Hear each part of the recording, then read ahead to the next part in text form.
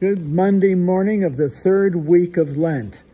Today's, actually, it's one of my favorite readings. It's from Luke's Gospel, No profound insight or anything. It's just, can you remember a text that somehow really kind of got to you, in a sense that you reacted to it emotionally, and not just intellectually, but mostly emotionally? This is one of them for me. I don't know. If I was in high school, where was I? I don't know. It might have even been my early years in the seminary, but I actually think it was high school. This has a high school flair to it for somebody like me, anyway. I'm embarrassed myself here. Anyway, Jesus said to the people in the synagogue at Nazareth, and then I say to you, he's going to get himself in trouble here. Watch him. I say to you, no prophet is accepted in his own native land. Indeed, I tell you, there were many widows in Israel in the days of Elijah, when the sky was closed for 3.5 years and a severe famine spread over the entire land. It was to none of these that Elijah was sent, but only to a widow in Zarephath in the land of Sidon. So she wasn't a Jew. That's the kicker, okay? You got to get that, okay? She's foreign, all right? Again, there were many lepers in Israel during the time of Elisha the prophet. Yet not one of them was cleansed, but only Naaman, the Syrian. Again, not a Jew, you see. When the people in the synagogue heard this, they were all filled with fury. They rose up, drove him out of the town, and led him to the brow of the hill. They led him to the brow of the hill on which their town had been built, to hurl him down headlong. But he passed through the midst of them and went away. It's that part that got me. Tough guy. You know, they're going to throw him off. They can forget about it, walk right by him. See, I see as a boy, I guess, maybe the teenager or whatever, I like his toughness, you know. Yeah. You think you're going to throw me over there? Forget about it. I do what I want. Yeah, there's nothing profound in this one, is there, huh? But you know, I mean, not the text is, but not in my insight. Just, I see Jesus as a tough guy. It's not. But you have to know Christ, our Lord, is, you got to see it in Luke, and you got to see it in any other text in the New Testament. He doesn't, he goes to the cross because he chose to. It wasn't that he couldn't stop it. He could stop anything he wanted. You see, he died voluntarily. Oh man, excuse me, I'm sorry. Got to sneeze here, you see? And I think this is an extremely important text for Luke, because Luke is writing to Greek Christians. And there was a move that that early church must have been very much struggling with these issues, okay? Namely, the relationship. I told you this 800 times so far. Well, how does the non-Jewish Christian fit within the church? You know, you see it in St. Matthew, really struggling with it. But in Luke, Luke is affirming, as it were, he's affirming that the Greeks, that is the non-Jew, okay, is a member of the church in full standing. You see, Christ goes to them. You see that? See?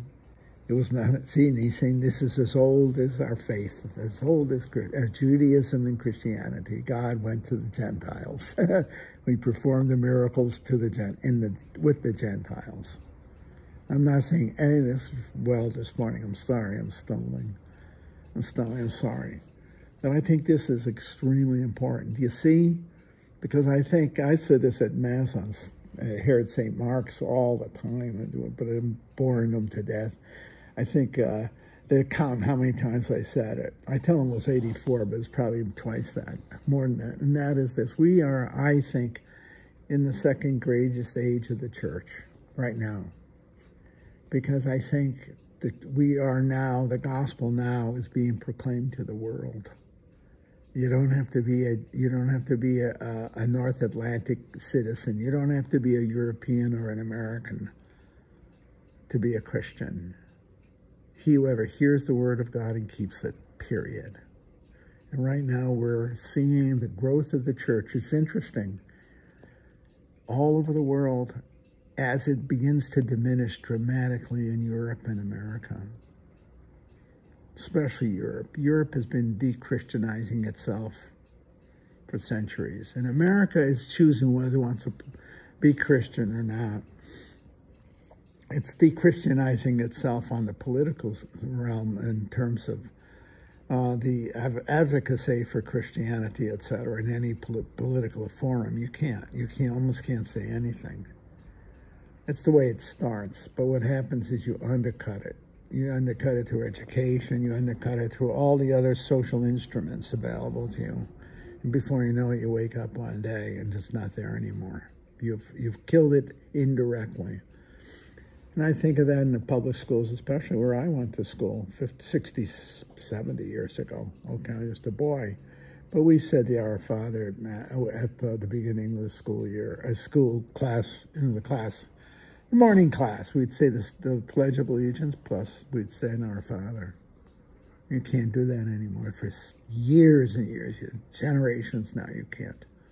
See, we were Jews and Christians, mostly Italian Catholics and Jews, with a mixture of Protestants mixed in. But in our neighborhood, it was so intensely Italian. It was 65% of the population of Haven at that time was Italian. I think the rest were Jewish. Okay, and hence we came with a common faith background. And the teachers were often Protestant, but some were Catholics, and many were Jewish. And hence, we had a common belief, a fundamental common belief in the fatherhood of God. And we prayed to that fatherhood, our Father, you see. There was never a scandal. Nobody got left out. It was depoliticized. It wasn't political. It was fundamentally Judeo-Christian, see. But then the courts got their nose out of joint and all that, and it was eradicated. It was eradicated. And so what we have done is we've absolutely radicalized public education, and you can't even refer to stuff. Or you got to be very careful how you do it, or you have to do it in distance. You treat it only as historical phenomena. It's very difficult to talk in these matters. You're saying to teach in these matters, not to teach the faith. You can't do that in the public school, obviously. But you can deal with the faith. You can deal with Christianity, Judaism, Islam. You can deal with the phenomena of social order. They're bigger than big, and yet how do you deal with it? You have to ignore it and only present education and values solely from a secular perspective? That's catastrophic. It's also vacuous. It's empty. It's not true. It's not enough.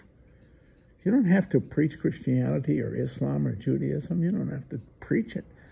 But how do you ever account for the social arena that we live in, or the values of the nation, the values of the culture, without reference to those fundamental elements, the three great religions of the West: Judaism, Christianity, and Islam? You cannot understand the evolution of the values of our civilization without direct reference to the influence that the three great Western religions had in shaping the conscience and the consciousness, the humanism of the West. You can't. You can't, you see? That's what, to me, is, I don't know how else to put it. We're betraying our own culture in a way. We're betraying our own culture because we're not admitting it and in a sense, acknowledging it. I guess that's the word I'm looking for. In our educational and in our public arenas. I'm not saying anything well this morning, I'm sorry. It's just maybe I'm a little goofier than normal, but I think of this a lot.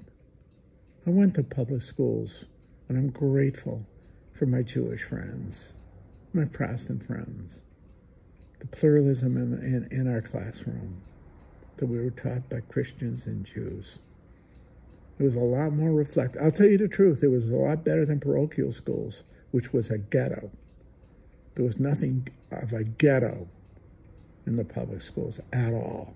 And I'm so eternally grateful for that. At the same time, today, it can be described as an agnostic ghetto, not an atheist ghetto, an agnostic, where it's not acknowledged. There we acknowledge all. 70 years ago. It was a lot better than I think the Catholic schools and the parochial schools. I mean that. Now, it's the opposite.